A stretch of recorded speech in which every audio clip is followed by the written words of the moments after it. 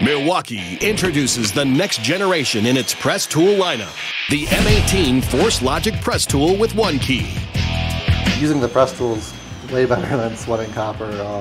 It's much quicker, it's easier, it's simpler. It's safer. I mean, you don't have open flames, so you don't have any of those hazards. This machine takes a lot of guesswork out of. I can fix leaks without shutting a building down. That's huge for me. The press tool is definitely faster.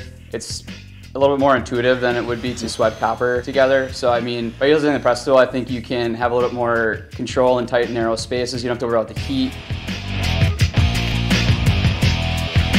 The press tool is definitely convenient to use in tight spaces and in difficult and cramped quarters that we work in. It fits in every spot that I would ever need to do it. You can even do it one-handed, you know, open the jaws and boom. If you do it correctly with the press tool, as long as it's bottomed out in there and you crimp it, there's no way it's leaking. When it comes to smaller and cramped spaces, you can definitely get in there with that press tool a lot easier, especially the way that it's designed, that more straight and narrow version. Obviously alignment is key. It helps keep you consistent in your pressing. With the new one, you actually press it, it'll stop right away, which I love about this tool. It's a very dependable tool.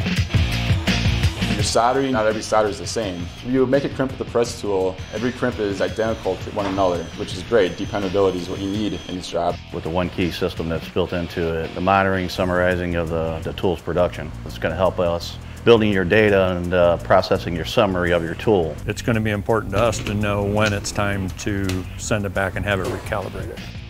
The geofence that's built into it, I can set that up and give my guys capability of tracking the tools on site. We have thousands of dollars worth of tools on site, and when they walk away, we lose production, we have to replace them. It costs us thousands and thousands of dollars.